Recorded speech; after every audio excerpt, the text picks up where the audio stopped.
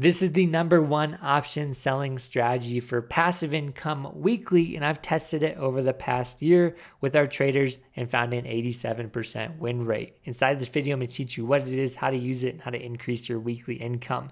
If you don't know me, I'm Matt with Market Moves. Just in the next week, I'm collecting $10,000 on covered calls with one single stock. I'm doing it. I'm one of the most transparent option sellers on the internet, and I've made over 6 figures on one single stock this year. Called it out on the YouTube channel, so make sure you subscribe so you don't miss out my next big plays. If you do want that private coaching, if you do have an account size that's big enough, be sure to apply with the link below. We no longer offer a Discord. We are coaching a small amount of people on a one-on-one basis or a group setting. So if you can apply, if you do get in, this is the opportunity of a lifetime in the next 2 years, because we might be going through a major recession. So you do want some guidance through that. So inside this video, I'm going to go over weekly income strategy with options. We'll talk about the strategy, the game plan of when to use it, picking the options, managing the options, all that stuff. It's going to be a great episode. So no surprises, this is the Iron Condor. So Iron Condors are great because they're directionally pinning the market, but they're offering you insane risk to reward. You know, great profit, great win rate. And this is an example on option strat of what it looks like. So this is the triple Qs, and here's what we call the put credit spread and the call credit spread. If you don't know much about Iron Condors, it's basically 2 credit spreads put together that equals the Iron Condor. So this is where you want the market to stay pinned between 2 prices. This price is at 423 and 466. If we go between those, we make the full profit of $116. If we go outside of those, we'll lose $384. So the risk to reward is always against you selling options, but at the same time, it's the most passive and most consistent strategy out there that can get that 80, 90, 95% win rates. So Iron Condors are extremely powerful. I personally don't use them. They're not something that mesh well with my personality, but a lot of people I know can create some good income with these and diversify their portfolios. So just an overview. Again, it's a bear call and a bull call for credit spreads put together. So bear call spread and then a bull put spread. What this means is that the bear call spread, let's say, is a short option at 465 and a long option at 470. So when you have those two, you're basically collecting the premium between those options. So the difference between the prices. The difference between the price is $65, but the risk is going to be $500, and the chance of profit's 82. So this is a major difference I want you to understand, is that the Iron Condor gives you double the profit. So instead of $65, we're getting $116, but it also gives you a lower chance of profit because it's harder to pin the market than to directionally decide where the market's going. You know, it's easier to buy one leg of one leg of a credit spread or one side of the credit spread. It's easier to buy that and make money because the market typically is going in one direction a week sometimes. It's harder to pin the market. But if you do weekly Iron Condors, you can just bank off with the strategy we're going to teach you, the sideways moves and the directional moves, even with an Iron Condor. So we'll show you how to manage the Iron Condor in all markets today. But here's the other scenario, the bull call. This has an 88% chance of profit, and this is the other side of the Iron Condor. So as you can see, you're picking up a $53 credit, but you're risking $500. That would not be a trade you would ever take. It's a 1 to 10 risk to reward, meaning every losing trade is taking away 10 winners. So you would never take that on its own. That's why when you put the 2 spreads together, you're getting better premium and better risk to reward, cutting it in half. Instead of a 1 to 10, you're getting a 1 to 4 or 1 to 3 in some scenarios. And that chance of profit is sky high at 70%. So I want to talk about the game plan, when to use it, how to use it, all that stuff. The first thing is that the ticker's most important, the time frame, and checking RSI off the daily chart. Those steps are most important to understand how we're going to trade this.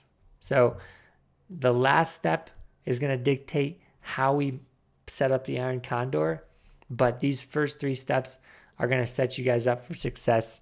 So the triple Qs, this is a balanced ETF of a lot of stocks in the tech sector, so there's more volatility in this ETF. But the beauty is the liquidity. Liquidity is so important with iron condors because you're buying so many options and you're selling so many options. If I go back to this picture, 1, 2, 3, 4, every time you're adding a new option to the strategy, you're going to increase that spread in that bid ask. And that bid and ask is going to eat away at your profits, unfortunately. So you want to only trade the tightest stocks out there, and it doesn't get tighter than the triple Qs, which have like a 130 to 132 bid and ask for this 420 put. So this is extremely out of the money for this to have a very liquid option chain like that. It just shows you that this is the better path for you guys selling iron condors. So that's a $2 bid ask, and off of a $130 option, it's like a 1% difference there. So the game plan, is we have to use the triple Q because of that bid ask and that liquidity. But when we stack the iron condor, we get those 4 orders locked in. The bid ask gets wider, obviously. You multiply $2 times 4, this is a $10 bid and ask.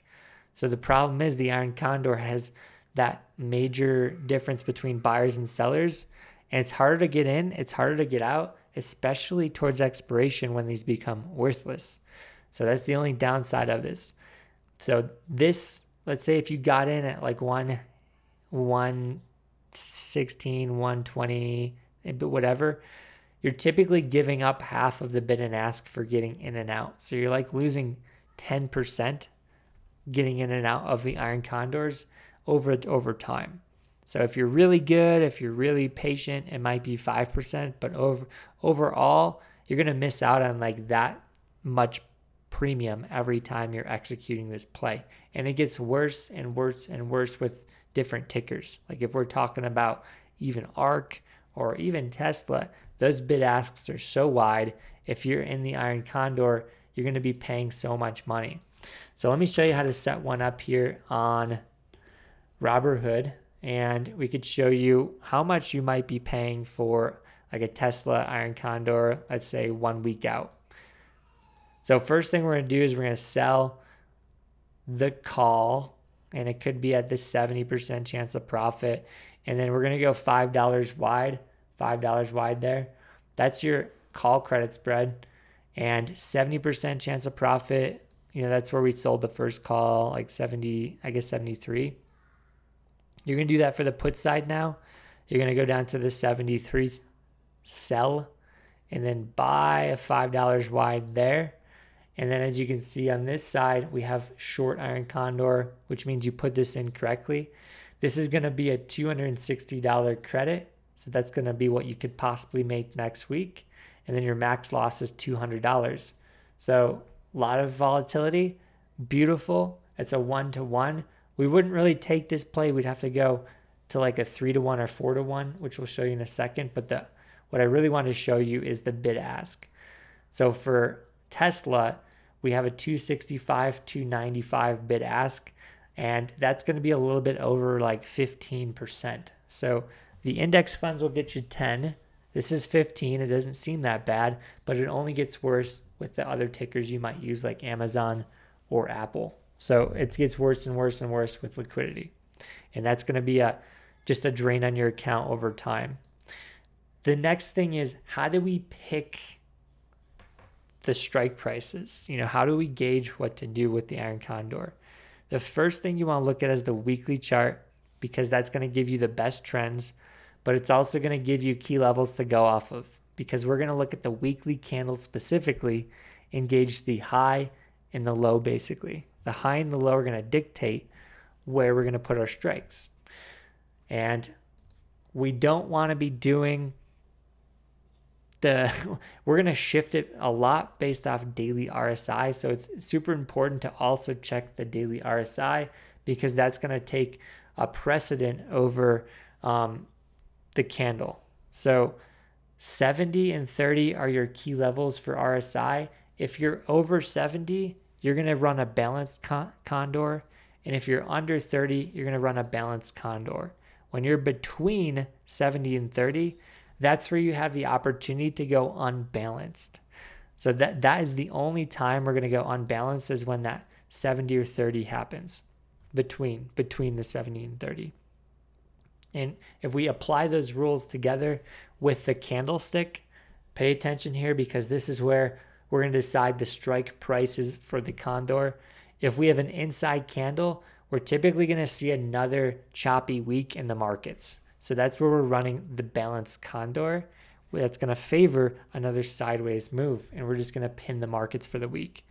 Once we have an outside candle, this is where things become hairy, because we're going to try to run an unbalanced condor, but we're not going to do that if daily RSI is over 30 or over 70 or under 30. You don't want to be unbalanced when you're extended, because we're more likely to reverse or trade sideways. We want to be balanced if that last situation occurs.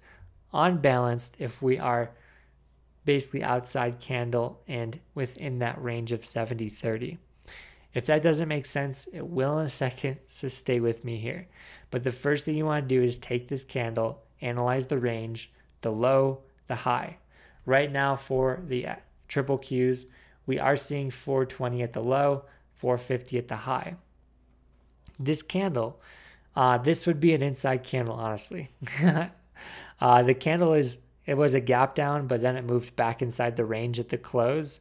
So we would want to look at this candle and say, inside candle, we're going to aim for a balanced range iron condor. I'm going to go through each scenario though, because there's going to be multiple ways you might be setting this up in the future. But for the most part, let's just say this is balanced, and then we'll go through the unbalanced opportunities and show you how to pick those. But in general, here's my rules for picking iron condors, and this is how I achieve that 87% win rate that we tracked inside with our students. But 70 to 80% chance of profit is important, because you want to be winning more than losing. And if you're a 1 to 3 risk to reward or 1 to 4, you don't want to give up too many winners. So if you're at an 80% chance of profit, some months, some crazy moves might take away like a whole month of profits. Like 1 week could take away 3. So over time, you're just trying to stack those wins, but you want to make sure the losers don't take away too much. And this means that we're going to shoot for that 3-to-1 or 4-to-1 risk to reward. So if we can do that, that's where with an 80% chance of profit, we wouldn't give up more than 3 or 4 winners in the past. So over time, this is going to help you. I'm going to be using, in this scenario, $5 wides credit spreads for puts and calls. You can use 10, you can use the SPX, you can use the SPY. I don't care. That's something you can adjust on your own, with your liking for your account size. But this is for people with smaller accounts. So $5 wides are going to be $500 for your max collateral, typically $500, not bad. And this is where it gets a little confusing, the balanced and unbalanced differences.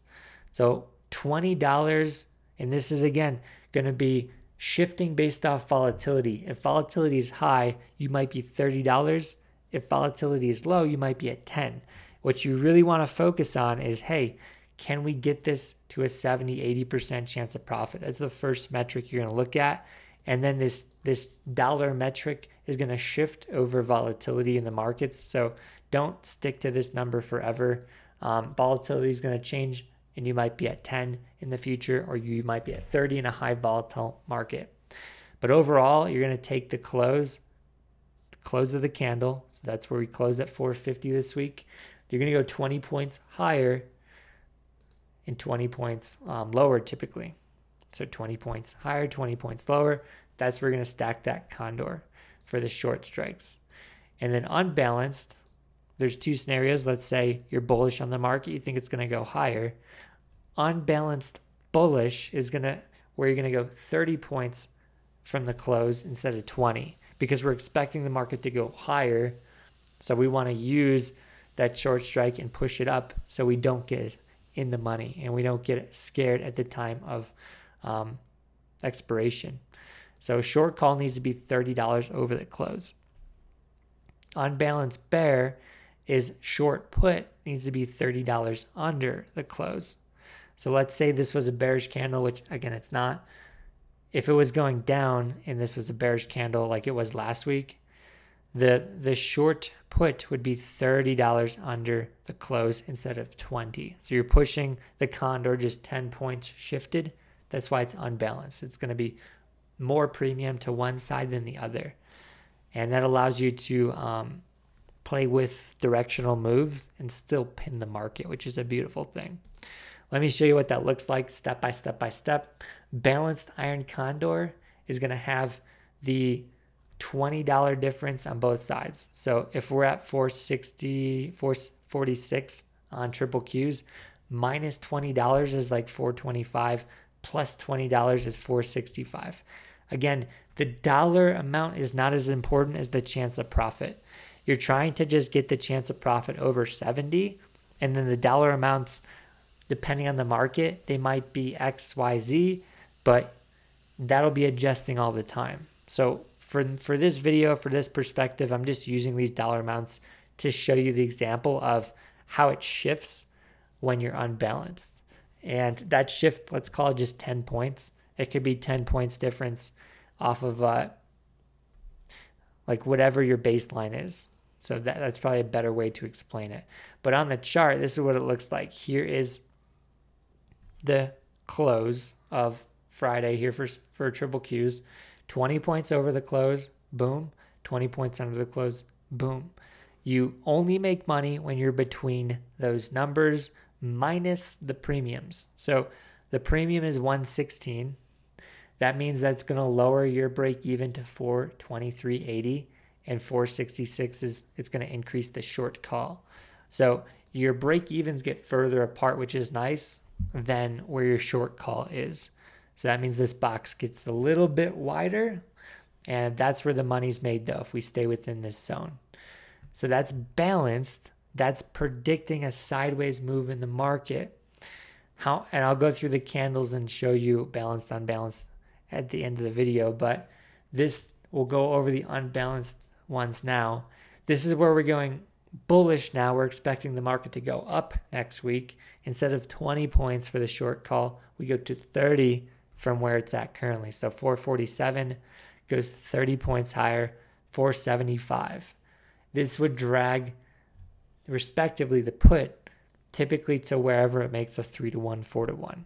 So create that call spread first and then move the put spread respectively to where that makes a 3-to-1, 4-to-1 risk to reward and a 70% chance of profit or higher.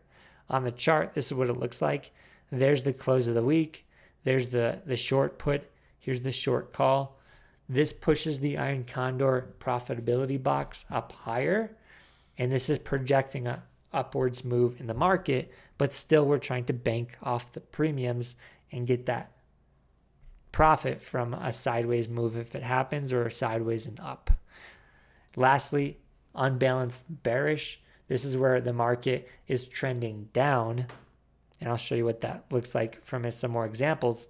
But instead of going from the call side, we're going 30 points lower from the put side. So 449 with the time of taping, it already changed $5. That would bring us to 420. And then we manage the call side just to give us that 1-to-3, 1-to-4 risk to reward. I know this isn't 1-to-4, but stay with me. As you can see, this pushes that short put down and the short call down. Instead of being in the middle of the candle or the bottom, when we push it down and go bearish, we hit the low of the candle, but we're always going off the close here. So this is the close of the candle. We're going 30 points from the close.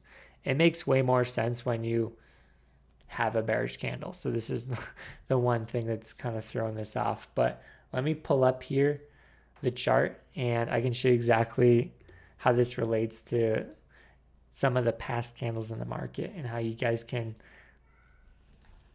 look at these situations over time. So just going off of candles, I'm going to go off every candle from here to here and show you what type of iron condor we would have put on. So first one, let's go from here. This candle is your previous candle that you're going to look at. We need to see if we are outside candle or inside candle from there. And so this candle here is inside that previous range. So we would do a balanced iron condor. So balanced iron condor off of this candle would mean, let's say 30 points up. So 30 points up would be 460. And then 20 points down would be 431 to 410. Again, this market probably lacked volatility. So you might be at, let's say 20 points up or even 15 points up. So again, each market's going to have a different range, but you want to make sure there's a different delta, a different push for when it's unbalanced or balanced. But this would be a balance. Sorry, this would be balanced here. So you'd be 20 points up, 20 points down like that. And you would have pinned that candle perfectly. And so you go on to the next candle. Here's the range. Are we outside the range? Yes, that's a push outside the range. So this candle is going to be unbalanced. So it's going to be favoring the upside. So there's going to be more delta to the upside. So you go like 30 points up instead of 20. And same thing here, outside candle, unbalanced to the upside. So there's a higher short strike for the calls. Outside candle here, outside candle here. And then this is like, this is tough. This would be an inside candle, but kind of looks like it was closing under. I would call this an inside candle. So that would be balanced. This one would be your first balanced candle. We stay still inside the strikes, so we're fine. This is a breakout candle, so we favor the upside. Here's a breakout candle, we favor the upside. Here's a breakout candle. This is still over the range, it looks like. You could favor the upside. This is an inside candle. We favor consolidation. And then this one broke up. So we might have gotten tested there.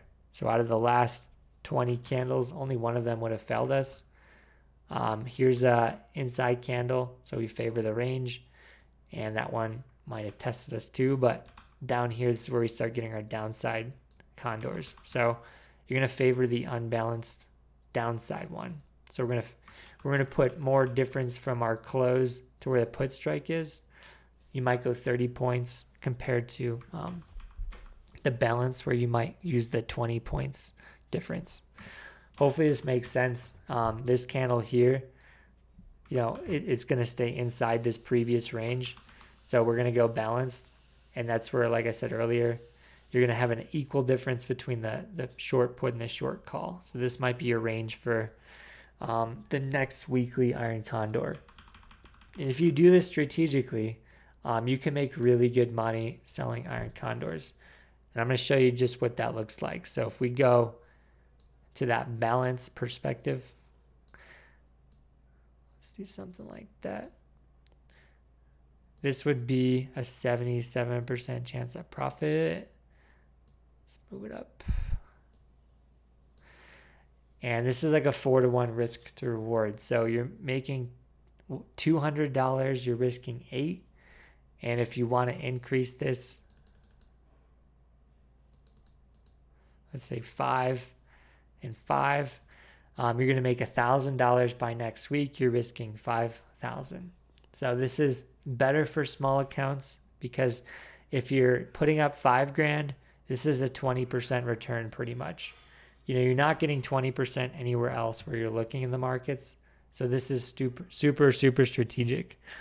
That's all I got. This is a 6 strategy for weekly income. It's just the most passive one out there, and it's involving option selling, and it's good for small accounts. So hopefully you guys like this video. I'll link one to the right of me on selling puts, which is my specific strategy that I love to do. If you want to learn that, you can check that out.